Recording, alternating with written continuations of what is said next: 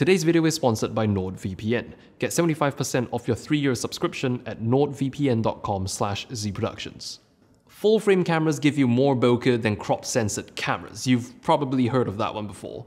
But is it true? And if it is, how does that even work? I'm going to answer that in this very video, but the bad news is there's really no short answer to this question because it can be a yes or a no depending on how you look at it. So to demonstrate, I'm going to have two camera bodies, one crop and one full frame, shooting the same setup at the same distance. I've got a Canon 5D Mark III, which is a full-frame camera, and also I've got a Canon 100D, which is an APS-C 1.6x crop. From here on out, I'm going to refer to them as the full frame and the crop, respectively. We'll start by shooting with the exact same lens on each body, which is a 50mm prime lens set to f2.8. Because of the crop factor, the framing is tighter on the crop, but both images actually have the exact same amount of depth of field. Now that's because they were shot with the same focal length at the same distance, using the same aperture, which are the three variables that actually control depth of field. If we crop in the image shot on the full frame by exactly 1.6 times to match the framing of the crop, the two images become practically identical. So the point I'm trying to demonstrate here is that simply having a larger sensor size in itself is going to do absolutely nothing to your depth of field.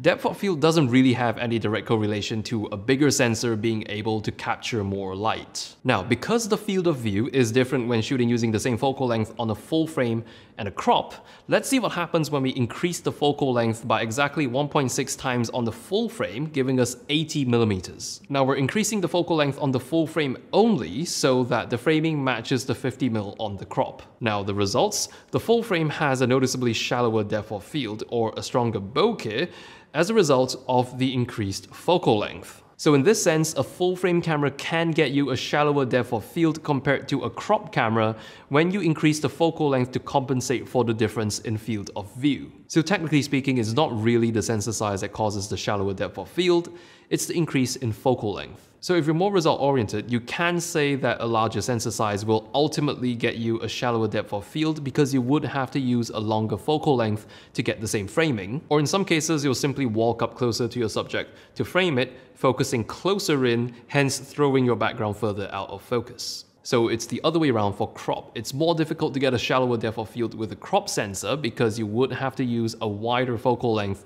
to get the same desired framing. So for anyone who is wondering about the answer to this question, I hope this video clears it up. But there's actually one more thing I'd like to share from our sponsors today, NordVPN. There's two reasons why you might want to consider using a VPN.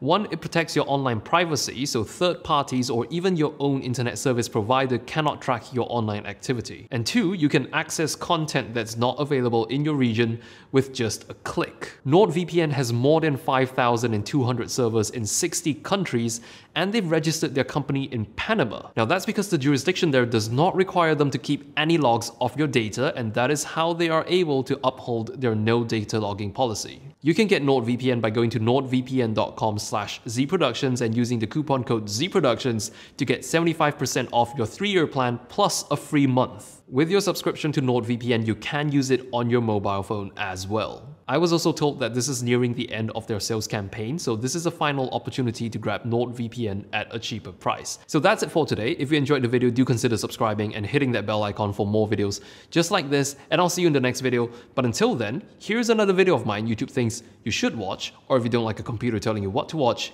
here's one of my latest videos.